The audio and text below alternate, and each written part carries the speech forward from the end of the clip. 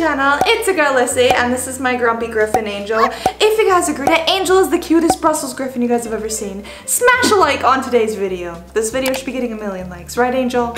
We all agree, very cute. Anyways guys, welcome back to the channel. Today guys, we are going to be diving into something very nostalgic once again. Yes, I know, I have made videos about this subject, but I just can't seem to get enough, okay? I keep thinking about her every single day when I wake up. The first thought in my mind is that darn tree with the big old face that talked to me when I was 8 years old. Oh my gosh, it's Tracy. Trying to go into Rainforest Cafe and get a 3-piece chicken tender meal while I watch the animals scream and cry at the slaps of a loud thunderstorm. Nothing more nostalgic than that. If you guys have never been to a Rainforest Cafe, did you even have a childhood? Because for me, that was one of the most nostalgic places of my entire childhood. I still feel like it's one of the most nostalgic places. Like, if you want to take me on a date, take me to Rainforest Cafe, okay? That's how you impress me. Alright, that's where all the finest ladies know where to eat.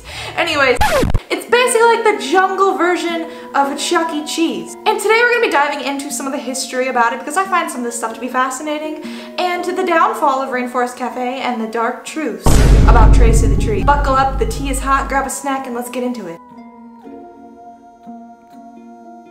They've always had this animatronic alligator too, and you always throw coins at it and it randomly opens its mouth and eyes. His jaw. I don't know, yeah, oh, it's opening, but it's not opening fully. I wonder if it is broken.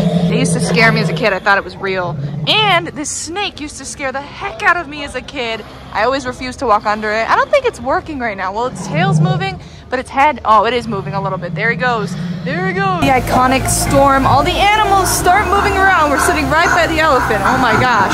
And there's gonna be a thunderstorm. Oh my gosh, here comes a thunderstorm.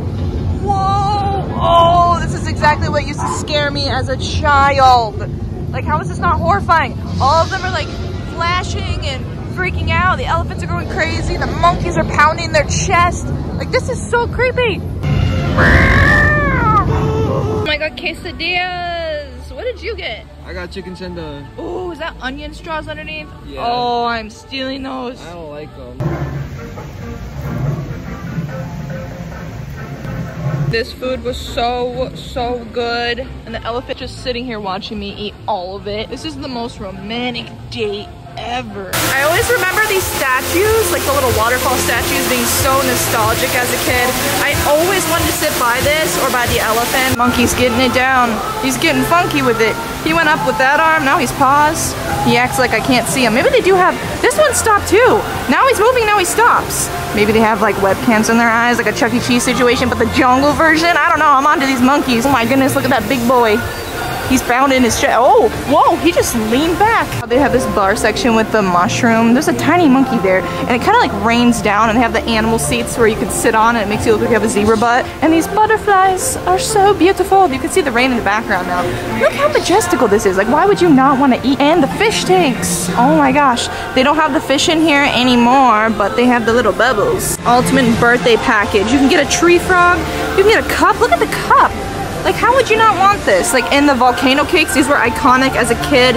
I always wanted a volcano cake. To this day, I still want one because they put it on fire, like it sparkles. It has a sparkler in it. And I thought that was so cool, but I've never had one, and I'm on a diet right now. The sky has always been so magical. Look at all the stars. Oh my goodness, it's so pretty. I want one of these in my house. So Rainforest Cafe is a jungle-themed restaurant chain owned by the Laundries Incorporated of Houston. The first location opened in the Mall of America in Bloomington, Minnesota on February 3rd of 1994. I've actually been to this location. That was one of the most nostalgic locations for me as a kid because I grew up next to that one. By 1997, the chain consisted of 6 restaurants, all in the United States. The first international location opened in London, England, June of 1997. And then in 1998, that was the year I was born, it was planned to build 12 additional restaurants in the United States, 7 in Mexico, and 5 in the UK for a total of 22 different restaurants by 2008. And let me say, all of those restaurants I'm pretty sure do not exist to this day anymore because they went bankrupt. This place was struggling to keep its doors open because it was a lot to run, and I'll tell you more about why later, but let me catch you up with the rest. So this place was so special because each Rainforest Cafe restaurant designed its atmosphere of a tropical rainforest, including plant growth, fog machines, waterfalls, and rainforest animals. The ceilings and much of the walls were lined with artificial foliage, where lower areas and booth seating are decorated with fox rocks, which made you feel like you were really submerged in the jungle. You felt like you were in the rainforest having a fine dining experience. Often there is usually a waterfall with a fountain in the dining area. Papier-mâché birds and butterflies are suspended from the trees, and other whimsical rainforest creatures are mounted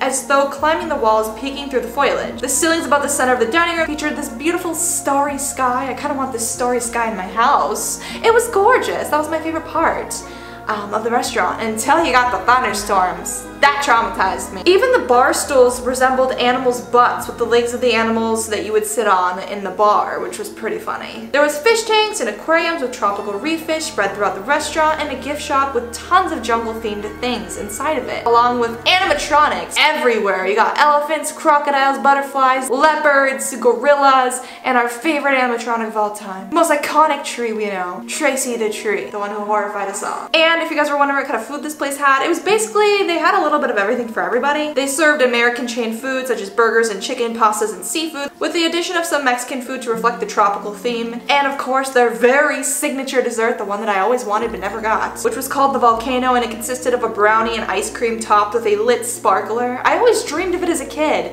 To this day, it's still on my list of dreams that I want to accomplish before I die. Why? I don't know. Somebody mark that down. My next birthday, I want one of those. You know what I want for my next birthday? Talk to TRACY Tree and get a volcano sparkler. That's all I want. I'm a simple lady with fine taste. Anyways, the restaurant also served alcoholic beverages if you're trying to get turned at Rainforest. I'm just kidding, guys. We don't promote that here. Even crazier to me is that there was one specific location. This is one on my bucket list of Rainforest cafes that I need to go to before I die. That has a built-in water ride. Yes, you've heard me. You can go on an actual ride in this location.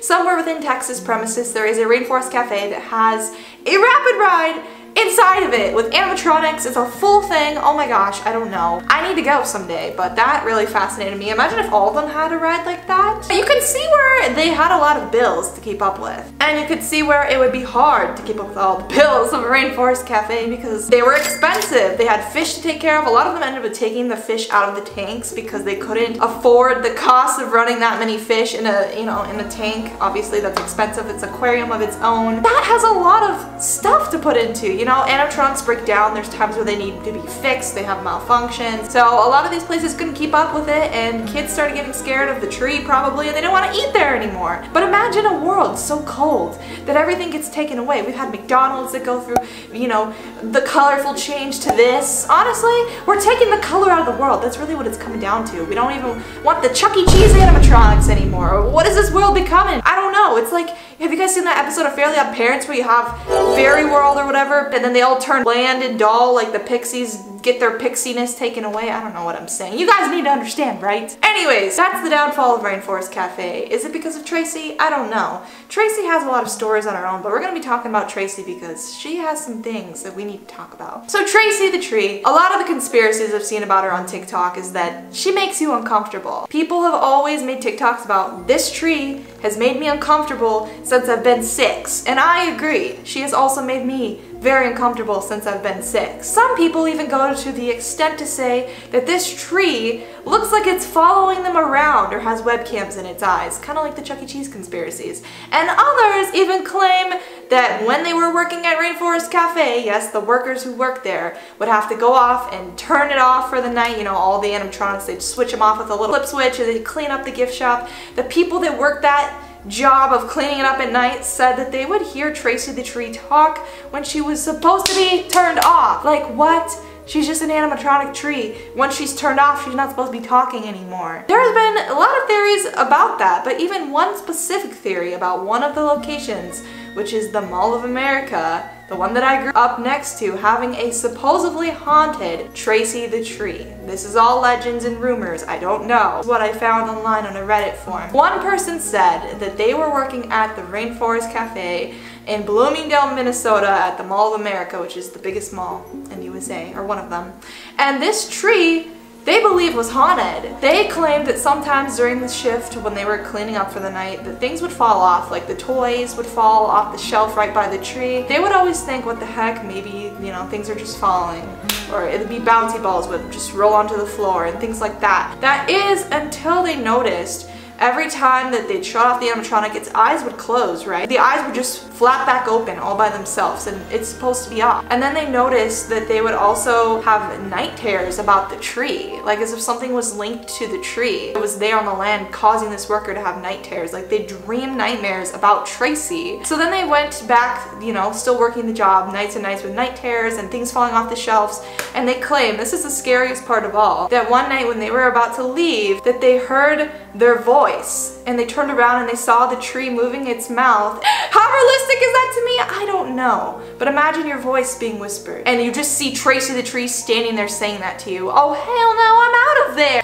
But of course, you know, I had to give my best instinct and look at my local Tracy the tree and see if anything is suspicious about her, because I love Rainforest Cafe. Oh my gosh, it's Tracy!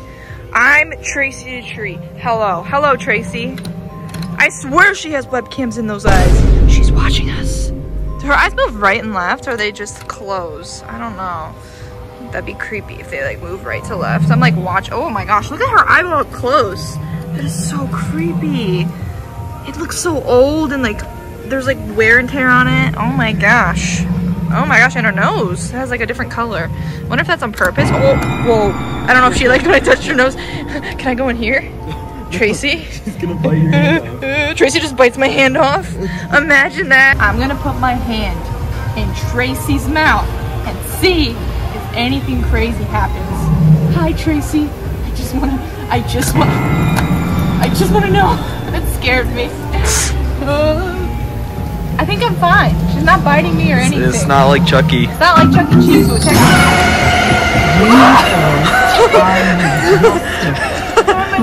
So thanks, Tracy. And we need to do it up there. I don't know what it is about Tracy, but she's always terrified me ever since I was a small child. But I also have to respect her because she's iconic in her own way, you know. Plans and success and excellence in education programs. You go say hi to Tracy. She's done talking now. She's not gonna bite you. Open. Why did it flicker like that? Why did it flicker like that? I swear there's something up with this tree. Scary. It's actually the most scariest tree animatronic ever though. Like, no joke. I don't know what it is. The design of it or something is so unsettling. She has a little hummingbird hanging from her. I never noticed that on her branch. I mean, you can move the eyeball around. Like, they shift right and left. So they do go right and left and, like, they blink. Oh my gosh, whoa. I almost lost a finger. I wonder who made this animatronic. I wonder what company was the original designer. Who was the original creator of Tracy the Tree? And where did they get their inspiration? Because there's so many stories, there's so many creepypastas online that this tree sometimes wakes up in the middle of the night and goes on when the power of the whole Rainforest Cafe is supposed to be shut off. So, I don't know, guys. Oh, she's telling another forest fact. Anyways, guys, are all these rumors about Tracy true? I don't know. She's a little sus. A lot of people have been making TikToks about her, and I don't blame them. Anyways, comment down below. Have you guys been to a Rainforest Cafe? Do you guys like it? Do you like the food there? And should I go to the one with the water ride to check it out for you guys? Or should I go to the haunted one? Let me know in the comments down below, guys. It's been Lyssy. Thank you for watching today's video, and I'll see all of you lovely people in the next one. Bye, guys.